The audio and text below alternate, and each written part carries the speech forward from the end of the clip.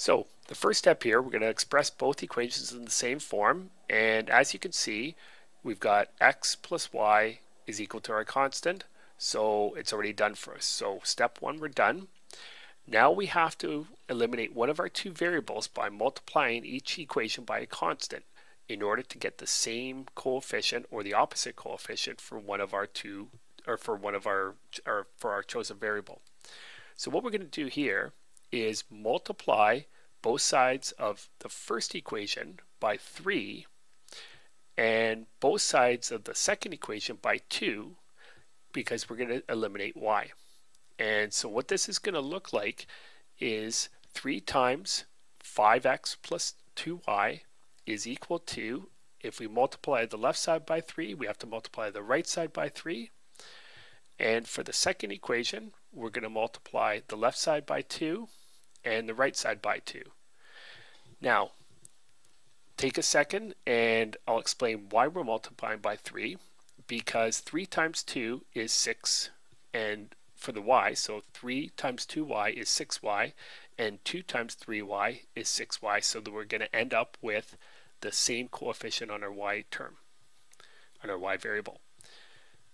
Now the other thing you could have done was multiply the first equation by 2 and the second equation by 5, because we could have, when we do this, 2 times 5x is 10x and 5 times 2x is 10x as well. So we could have multiplied the first equation by 2 and the second equation by 5. But we're going to use the other way where we multiplied the first equation by 3 and the second equation by 2. So now 3 times 5x plus 2y then is equal to 15x plus 6y is equal to 9, because 3 times 3 is 9. Next we have to do the same thing for our other equation, so we're multiplying the second equation by 2. So 2 times 2x plus 2 times 3y, well 2 times 2x is 4x, 2 times 3y is 6y, is equal to 2 times 10, which is 20. So now we've multiplied both equations by a constant, and we've multiplied them by two different constants. You don't have to multiply them by the same constant, but you have to multiply the left side and right side of the same equation by the same constant. So we have to multiply both sides by 3. We have to multiply both sides here by 2. When we do that, we have 6y and 6y. And so what we've done is we've converted our linear system into a new form here.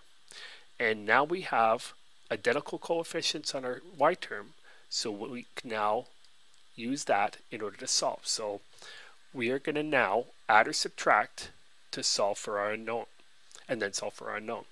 So since we have the same y coefficient, we're going to subtract.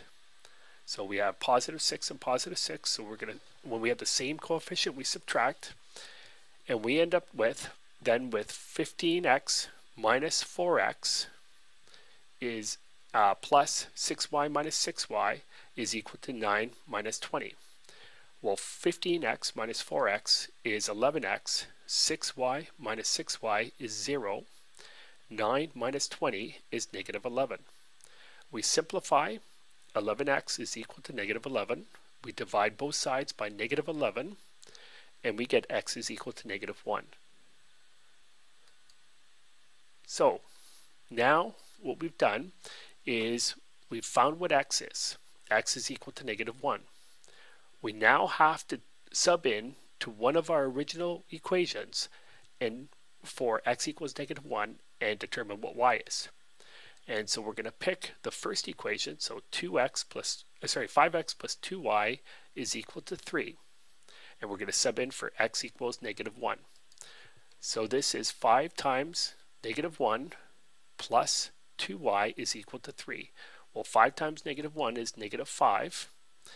And we're going to have to add 5 to both sides in order to isolate the y term. And we get then 2y is equal to 8. And we're going to divide both sides now by 2. And we get y equals 4. So now we've done our fourth step. And our solution then is here, x equals -1 and y equals 4, or as an ordered pair, in the xy form, our ordered pair is -1, 4, which means that the intersection point for our linear system is going to be -1, 4.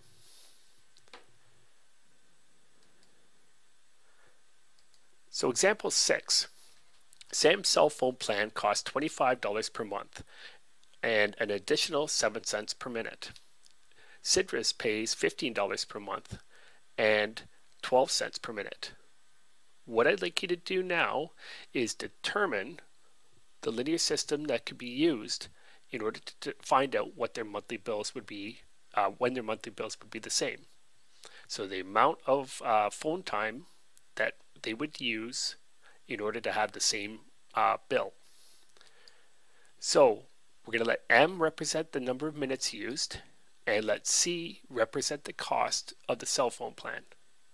So what I'd like you to do now is write an equation for Sam's plan and an equation for Sidris' plan, and then you're going to use elimination in order to solve for our unknown.